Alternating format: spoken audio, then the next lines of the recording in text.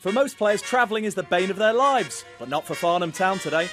Their Step 6 Combined Counties game is not on the M25 corridor, but instead straddling the French mainland.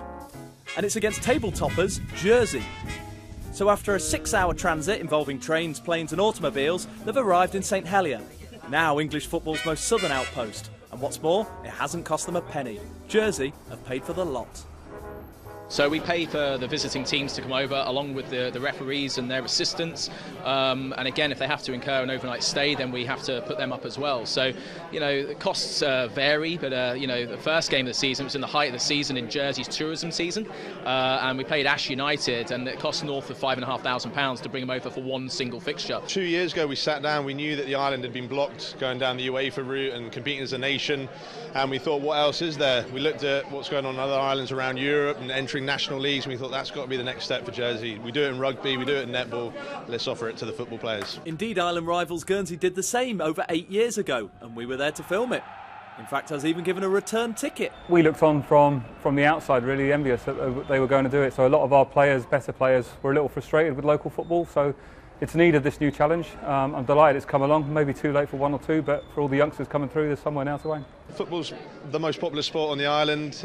We did our research, we went around and spoke to players, a lot of the top players on the island, and they basically said this is what they want, this is what they're dreaming about. The last two captains of Jersey actually thought about moving, couldn't believe it, to Guernsey to play for Guernsey because they're desperate to play in the National League system. So not surprised at all that the island's got behind it, but it's brilliant, it's great for the island, and we're delighted how well it's going. Ultimately it's a great test right now, but you'll have some players that have aspirations to move on, and obviously hopefully we can provide the platform for them, and ultimately at the same time it is the pinnacle for a lot of players here and something that we're proud to do. The home games are the easy ones for the Bulls. It's the away games that are hard work.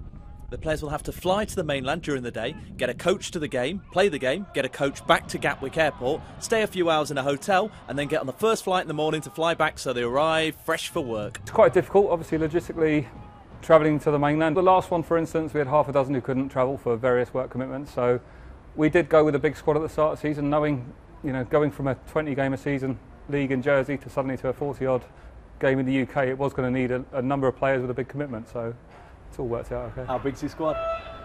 We actually signed about 33 players on. Realistically, we've kept it around a 20, 22 sort of mark and managed that. But occasionally we have had to go right deep into it. Yes, we've probably used about 30 players this season. Do you have to have players on the mainland as well, just in case? How does it work? No, there's a big enough pool here, and we're quite lucky with the resources and the talent on the island to compete, and I think it's great that we kind of keep it in-house for the moment. Is it sustainable, this, paying for other teams to come over all the time? No, absolutely. I wouldn't have got involved if I didn't think it was sustainable. There's no sort of benefactor behind the scenes with a pot of money. It all comes from a lot of corporate sponsorship. We have days like this where we can raise some money as well. So we've got 70 guests in here today. Again, we do fundraising, but yeah, we've all got to pull together to raise in a region of £260,000 a year just to break even. Now I know what you're thinking. They've got plenty of money in Jersey. Yeah, there is some stereotypes about Jersey. Oh, well, they think we're all rich, but we're not. I'm sure you're that. You get the odd comments from the other clubs that we're the big spenders, but the budget purely goes on travel expenses. Unfortunately, no one at the club is on a paid role, so it's all for the love of the game. They're an ambitious bunch on the island as well. They want to go as far as the Football League. No bull. You all right? Genuinely, we think it is sustainable. We also think that there's ways of making extra money. We want to climb the leagues, and we don't know how high it can be. But obviously, the higher you go, traditionally you need a little bit more cash as well. As far as I'm aware, the board haven't put a limit on it, so they would like to go as high as possible, which is great. I would like to go as far as I can take them for the next couple of years, and if they're still going, and in 10 years' time, it'd be brilliant to see a professional team playing over here. I'll be quite happy sitting in this stand watching it, yeah. Now, it wouldn't be in the spirit of Soccer Saturday, would it, if we didn't shoehorn in a needless, perfunctory inter-Channel Islands jibe at Matt Le Tissier? We'd just like to pass this on to Jeff in the studio, if he could take that. This is, thank you very much, thank you. Extra large as well, I'm sure he'll like that. Yeah. Beautiful, thank you. Actually, we've also got this top as well. This is for us, Mr. Le Tissier. This is, I think this is double XL, so if you could pass that on as well, I'm sure he'd be delighted to have it. I'm sure he'll love that and wear it all the time, all right? And that'll be popular in Guernsey, thank you. Yeah. Now, I know you're unhappy about the shirt thing, Le Tissier, so don't worry, I've made up for it. I've signed for Farnham. Not that I would have made a blind bit of difference. I'm not saving that.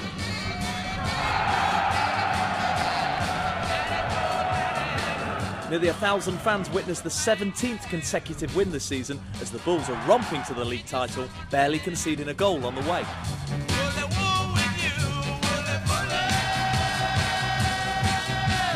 For the visitors, their one-off international away day has come to an end. But for the Jersey Bulls, taking to the skies is a regular occurrence. Thankfully for them, they're not doing too bad. In fact, they're absolutely flying.